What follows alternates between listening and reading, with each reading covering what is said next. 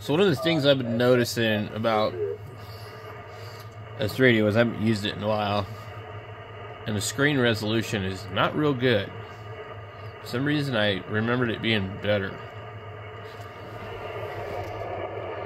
On the display itself, it's not too bad, but when you get into the monitor, now when you film it, it doesn't really look that bad.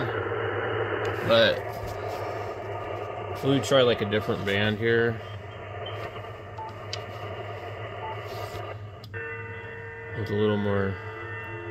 It's really hard to look at this with all the noise. There's some aurora happening also.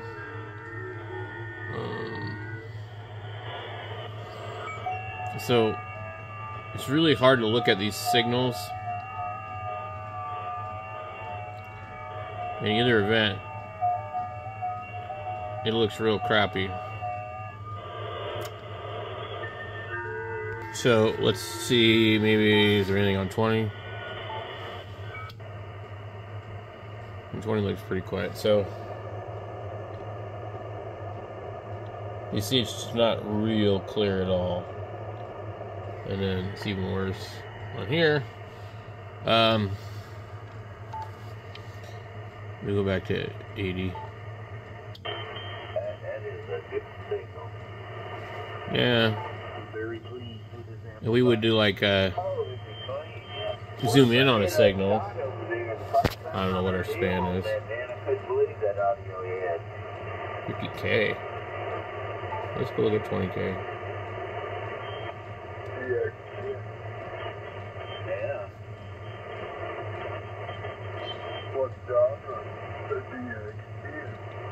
We could kind of.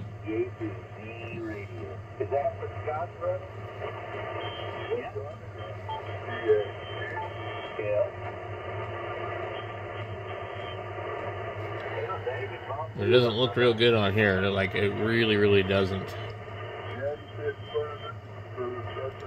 So I'm going to switch over here. I have to, hold on.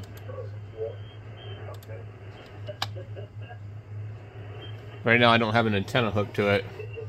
Anything I pick up will be like really strong noise. Well, we're going to go 3806. And now one thing I immediately noticed is this radio sounds better than that one. Like it just does. This, and I don't have these hooked up to external speakers. So I don't know. I mean, it looks really nasty on the display, and it's way worse. The camera kind of dresses it up a little bit, but on the radio, it's not too bad. So it is right there. Hold on. Okay. Well, we won't even look at this one, but let's just put it on just for the hell of it.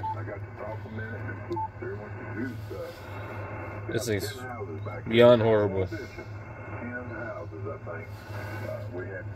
We can't even see the signal on this one.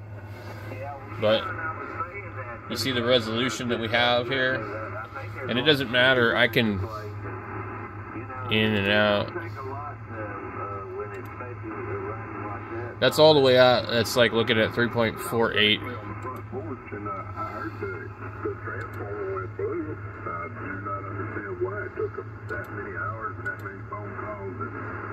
History. I don't understand why it took them that long to come fix it, but they're going to hear some more this morning. But you know, it was right there behind the house on the transformers, and there's no trees down, the lines are up. You see how it gets rid of a lot of the noise that we were picking up on here.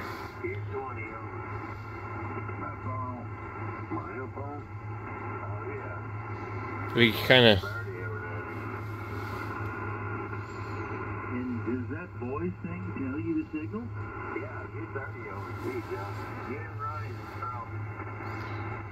I didn't know it did that. You just really can't get that kind of resolution.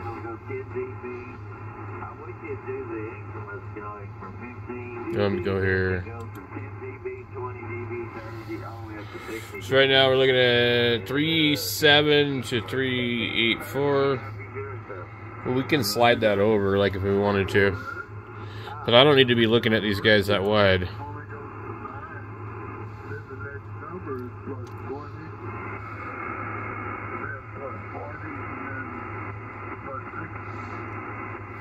And this radio tracks with whatever I'm looking at. But I mean, you just look at that. It's like, they just ain't there yet on these radios, really. And there's better software than this. Like, if you look at, like, Thetis or something, you know, if you get a Hermes light, if you know, because most of us can't afford it in a non or whatever. But even the Flex and all that, I mean, like, I don't think that any of the newer radios come close to this kind of resolution. There's some limitations on all of it. There's trade-offs on all of it, but the 710, it's a great radio, but I've gotten used to using this, and I really don't want to go back to that display there. Now, I would love to see like that display look more like that with this waterfall down on it. As honestly, I don't care for any of this crap here. It doesn't look much like a radio to me. This looks like a damn radio. But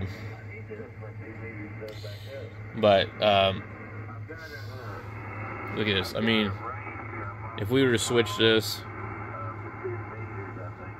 these signals are not going to look this clean on the waterfall. Let's come over here. We'll go ahead and we'll hook it up again. I wish I had like an A/B switch. Anyway.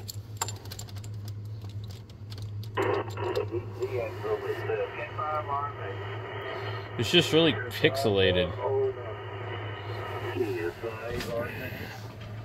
And it's just not that clear. It's the resolution is really not great. So I'm guessing that the 7300 is even worse.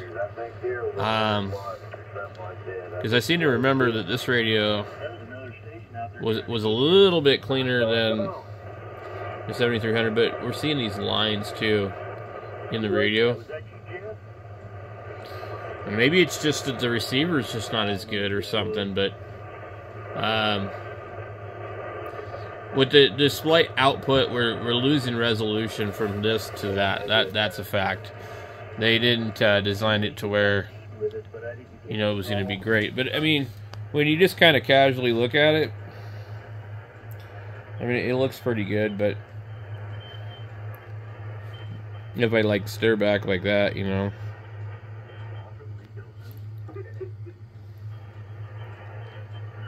I don't know.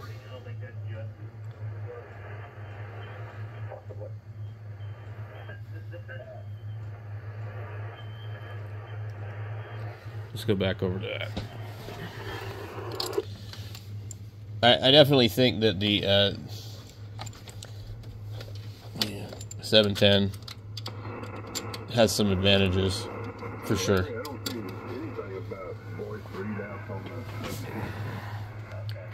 Man, look at that. And there, I don't see those weird lines popping up in the thing. So you really can't change too much on the waterfall display of the 710 either. You can't do a lot with this one either. Like, I would like to change you know, this top part here, but I haven't figured out how to do it.